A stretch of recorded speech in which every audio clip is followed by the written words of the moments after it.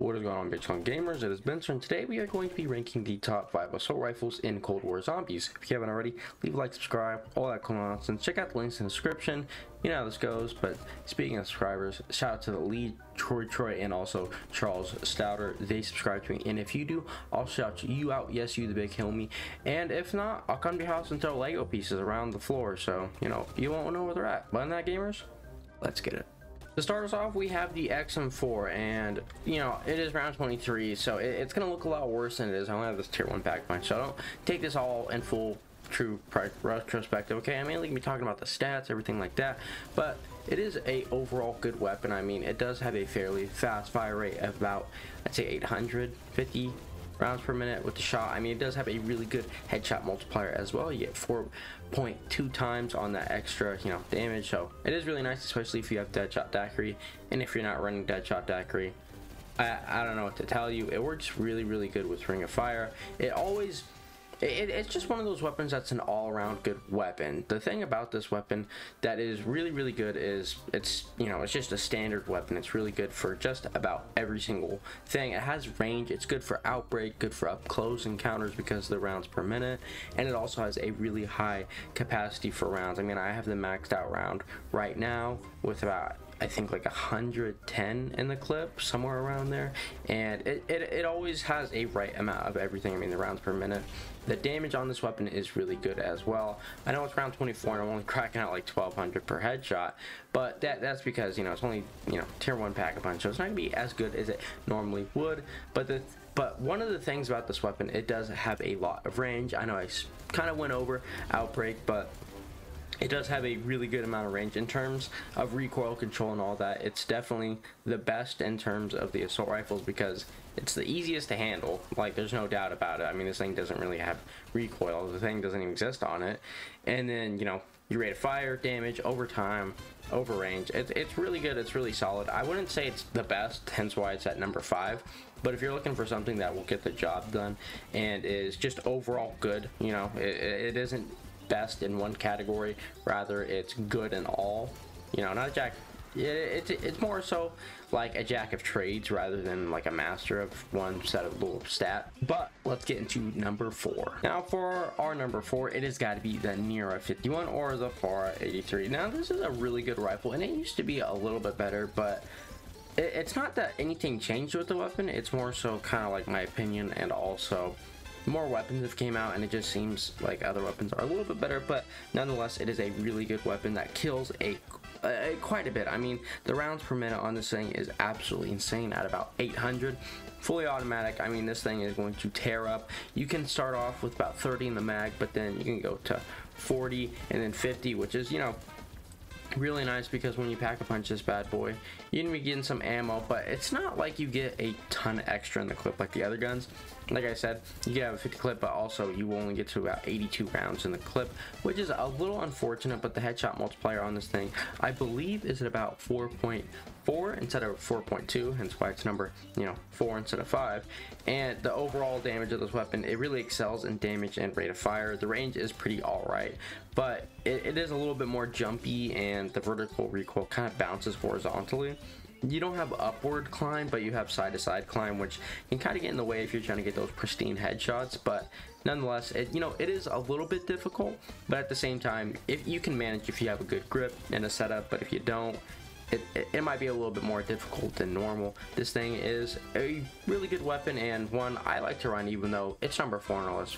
But let's get into number 3. So for our number 3 spot, we have the AK-47 or the Rasputin's Retribution.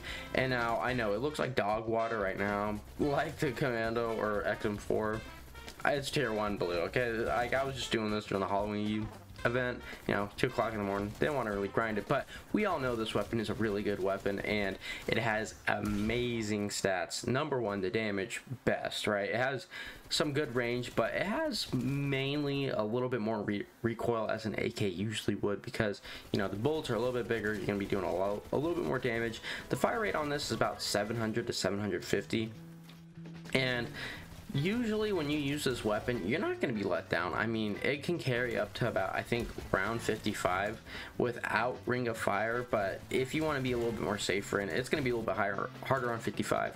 You know, 45 to 50 is a really good area, but, you know, just for a base weapon, not even a wonder weapon, it beats out most of the wonder weapons, which is the craziest thing. This thing's better than the Ray Cave, which is so sad to say, but this thing really does pack a punch quite a bit. I mean, you are definitely getting bang for buck with this thing.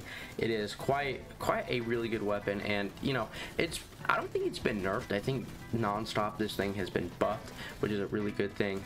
And it just, overall, if you're looking for a heavy hitter weapon with a little bit faster fire rate, not like the Odin slow, this is definitely your guy you're gonna want to pick. Now we have the EMC2 or the EM2, and this thing, let me tell you, this thing is actually really good. And you know, you might be wondering, why is this placed over the AK-47? And for a variety of reasons. I mean, this thing provides the best damage within the assault rifle category in zombies. There's just no doubt about it. It might be a little bit slower, about an RPM, I think, of about 600 to 650, and this thing, I mean, it hits hard, no recoil, very good range. I mean, it excels in range. You use this thing in Outbreak with a 4x scope or a 3x scope, you're not going to be disappointed. It has a pretty big clip size. I mean, granted, you know, it does have a fairly slow reload because you have to run a 40 clip on this thing rather than a 30 fast mag, because you're only going to get double the digits. So if you run a 30 clip, you're gonna only get 60 in the mag when you pack a bunch of this thing. And granted, it is still quite a bit. It doesn't sound like a lot, but this thing does have, you know, a slow rate of fire, so you know, you're not gonna be chewing through bullets like an AK-47 or an XM4.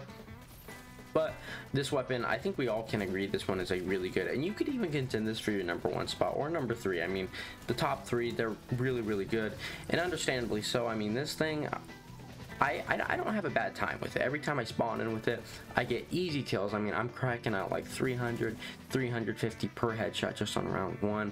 And I mean, as you can see right now, I'm doing a lot of damage. Granted, you know, napalm and little elemental pop getting in the way, but that doesn't mean the gun isn't good. This thing will carry you easily to round 50. It will do a really good job at doing that, and it just, I'm a little sweet on the gun. It's really fun. This is one of the better guns that they definitely did add. But honestly, gamers, let's just get into #1, right? Now for our #1 spot, we have the Grav. This is newly added. I mean, this thing is an absolute beast. I was playing with it. I just started playing with it. Yeah, I know, kill me. I don't really care. Vanguard's coming out in a week, man. We're just vibing at this point. So you have this weapon, right? It has a really good rate of fire. I mean, I think we're talking about a little bit lower than the XM4, just a tad bit, but the headshot multiplier on this thing, 4.4. I mean, I'm cracking out high damage right now, as you can see. Granted, this thing is tier 2 pack-a-punch with purple tier on round 15, so it might look a little bit better than it is, but granted, trust me, this thing is going to carry her.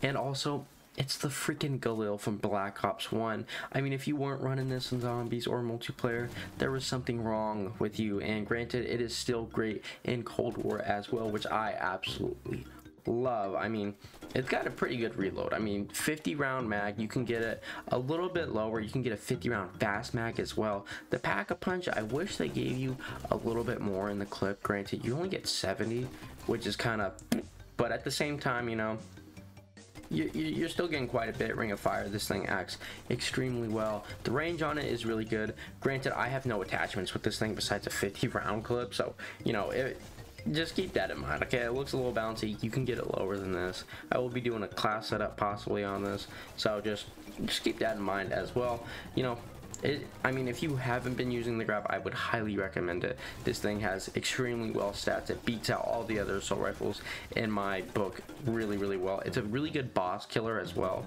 Granted, it's not like shotgun, it's gonna 3-pump them, but it's gonna kill him pretty quick. But hey, if you haven't already, leave a like, subscribe, all that cool nonsense. Check out the links in the description. You deserve a cookie if you made it far, but I'll see you in the next one.